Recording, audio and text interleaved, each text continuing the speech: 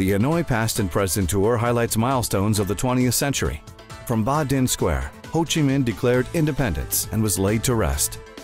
In contrast to his mausoleum and the French-built presidential palace is the humble cottage where Ho spent his later years.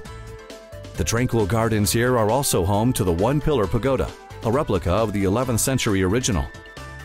Your tour also includes the colonial-era Hoa Lo Prison, later nicknamed the Hanoi Hilton by American POWs. Time in the atmospheric Old Quarter completes your visit.